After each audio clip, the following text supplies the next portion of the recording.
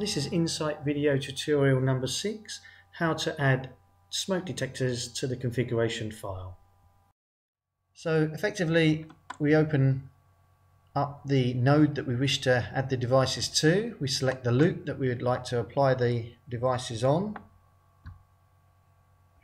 We then select the devices from the icon window at the bottom here, and if we double click the icons you can see that they actually are applied to the loop at the next available address. So another way we can do it is highlight the loop that we wish to add the devices to. We can go to the new tab up the top. We can select the type of device that we want. Maybe it's a warehouse and it's going to be a load of smoke detectors. They're all in the same area, so we can add them as a group. We can put in the text and change the zones so they're as a group selection, and then say add.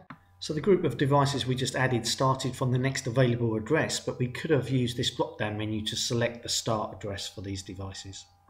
So there's our devices that we've now added. So there's two ways we can add it: from the icon bar at the bottom individually, one at a time, or we can do it individually or by groups using the new tab function. So that's how we add devices to the configuration file. For further information on the Syncro range, don't forget to check out the other Incite video tutorials.